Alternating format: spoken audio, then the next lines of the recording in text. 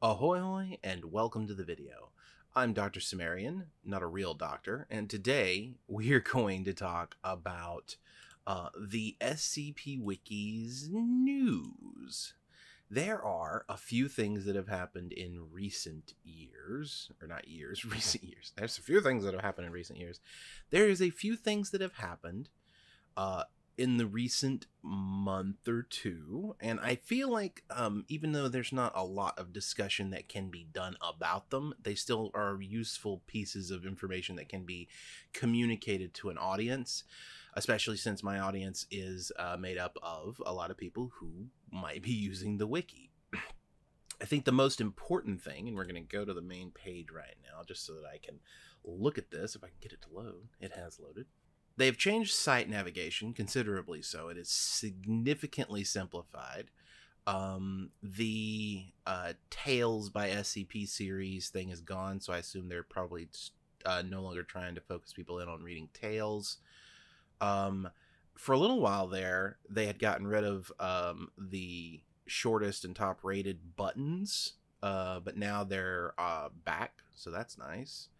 For a little while there, they actually had accidentally or deliberately, not really sure, taken out the contribute button, which I thought was funny because there were a lot of people in the SCP Wiki, even established authors, who had always used the contribute button, which takes you to a blank page and gives you guides and also gives you a little box where you can create a new page.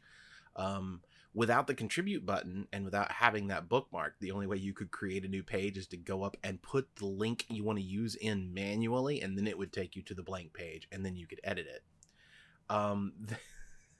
They did put it back. It's in the resources section, which makes a lot of sense. Yeah, just important to know that most of the important stuff is still here, but they have simplified it and removed quite a lot of things. There's also a new for users collapsible at the top. So if you're not particularly familiar with the SCP Wiki, now you can be. Outside of that, there have been a couple of major developments elsewise, and I'm going to scroll a little bit through the O5 forum just to look for them. Yeah, so this happened almost a year ago, this mistake or misconduct by staff happened about a year ago. What happened was Cerastes had put out an 001 based on a particular topic. The finer details are not as important as how the importance of how it was approached. Cerastes was accused of plagiarism incorrectly for using an idea that somebody else had wanted to do. Not the content of the work, not any of that sort of stuff. It was just that. What had happened is that Dr. Magnus had been creating a alchemy department canon. And we're not going to get into too far into the weeds on this.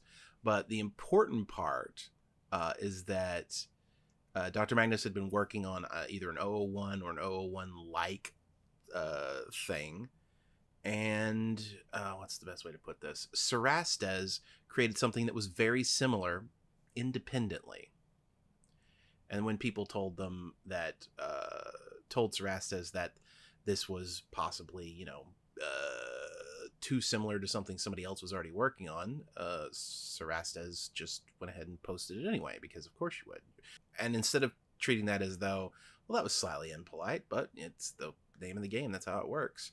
Dr. Magnus treated it as though it was plagiarism, even though it isn't at all, not even close. And this is the problem. Maybe Cerastes read the alchemy department canon, but that doesn't mean that they're not allowed to write stuff surrounding it.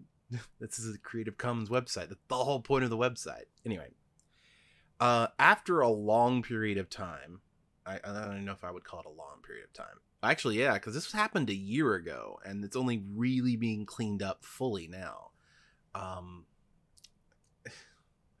What ended up happening was eventually, and I say eventually, Cerastes was cleared of all wrongdoing, as they should have been, and the people who initiated it were reasonably questioned about their role in being, I don't know what the best way to explain this is. Overzealous in using their own positions in a way that protects them far more than it would protect a regular user. Let's put it that way, I guess. And this isn't to say that the administrator, I have to make this distinction.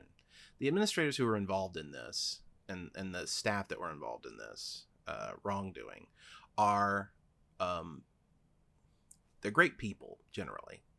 They do amazing work for the SCP Wiki, and they do it for free. However, the SCP Wiki staff have a long history of being unable to separate their what is essentially a professional job. Even if you don't get paid for it, you should still treat it that way, from their own personal feelings. And that's what happened here. Now, recently, the solution has been that I don't know what the best way to put this. Dexanote was the person who led the charge for Magnus, and I believe Dr. Mann was also pretty strongly in favor of this. Magnus has since, I believe, resigned, but Dexanote and Mann are still around, and they have decided to censure themselves. Now, I will say this. It's not valueless to censure yourself. This is like when a corporate CEO, says, I'm putting myself on official leave. If you do it to yourself without any oversight from anybody else, it really doesn't mean anything at all. There's no actual consequence there. You're just saying words. Because a censure is supposed to be like unofficial disapproving of a thing, right? So all you're doing is saying, I disapprove of this thing I did. I know it seems silly and unnecessary to do so, and maybe a little bit like bureaucratic nonsense. But if you're at the top and you don't allow other people to censor you, you have done nothing. You have accepted no real or not necessarily responsibility. It is accepting responsibility, but it's not accepting actual consequences. Consequence would be if everyone else was like, yes, you deserve to be censured. That says something. But if you say, I'm going to censure myself, that means nothing at all. Anyway, but they've decided to censure themselves. Which it feels like nothing. Ironically, feels more like theater than if the entire Wiki staff had voted to do it. It's just theater. That's all it is. It's just, hey, look at us. We're showing that we're responsible and accountable, but it's not really accountability. Like if they censure themselves 20 times, what's going to happen? Nothing. But if the whole of staff censures them 20 times, maybe the vote of no confidence comes around.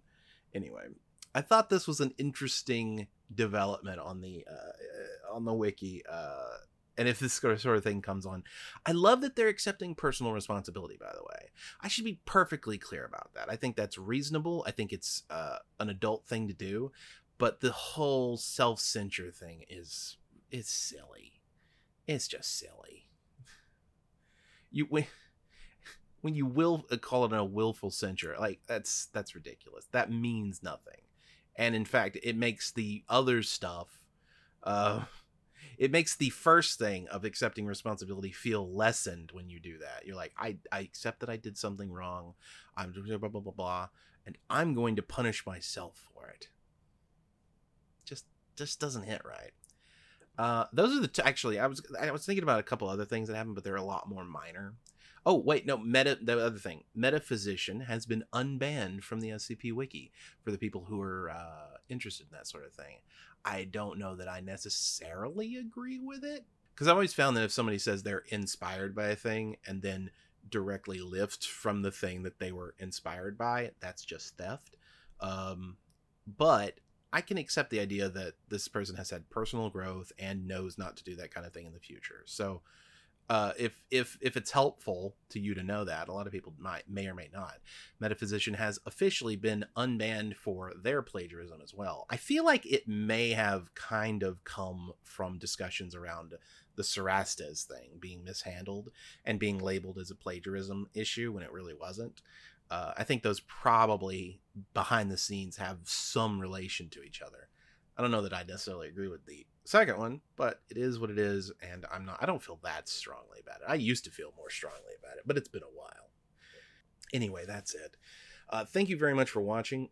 If you're wondering why I don't have a beard today, I did it as part of a joke that was really only funny to me, but I laughed a lot, or not internally really, but I thought it was really funny. I was doing a live stream yesterday with somebody who made a video, and one of the sections of their video was talking about my beard and making jokes about my beard, and it just so happened at that time that I had shaved my beard before their video came out.